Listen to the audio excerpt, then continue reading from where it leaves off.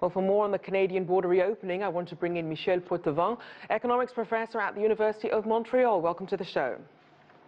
Hello, good evening. So, break down some of the ways that the closure has really impacted businesses on both sides of the border.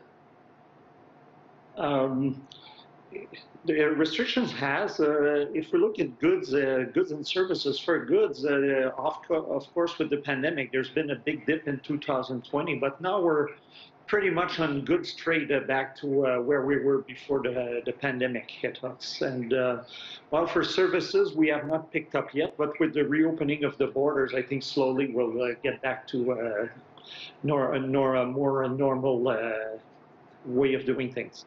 And I know people are hungry to travel. So specifically, what about the impact on tourism and travel on both sides of the border? How has that been?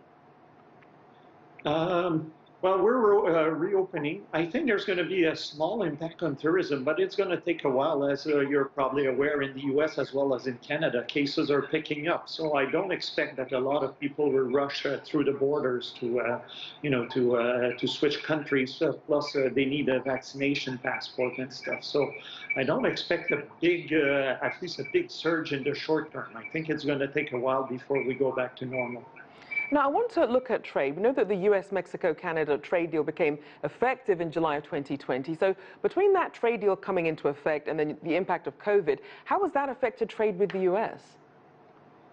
Well, trade in 2020, exports to the U.S. from Canada fell by about 15%, while imports fell by close to 11%, which was the lowest since 2013.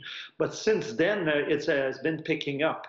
I mean, trade went down for motor vehicles and parts and energy. It's because the economy was shut down early during the pandemic. But since mid-2020, I think we came back to the levels that we were just before the pandemic hit us. That's certainly some welcome news. I want to shift gears now and talk about the actual vaccinations and management of the outbreak in Canada. What is the COVID situation there, especially as we're now seeing these Delta variants continuing to creep up?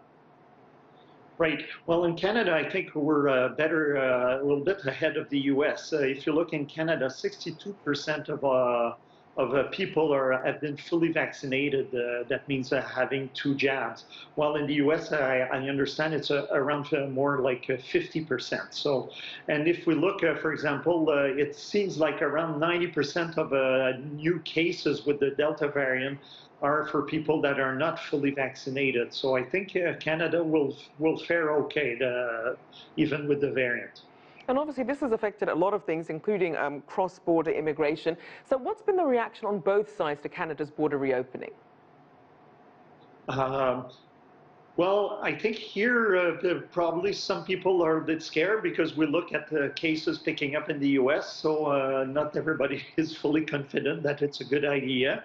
But at the same time, I think people are going to be, again, prudent. And, I think people react to the information that we have, cases are picking up and stuff. So I think we should be okay with people coming in. There's going to be a small impact on tourism, but I think it's going to be marginal economy-wise.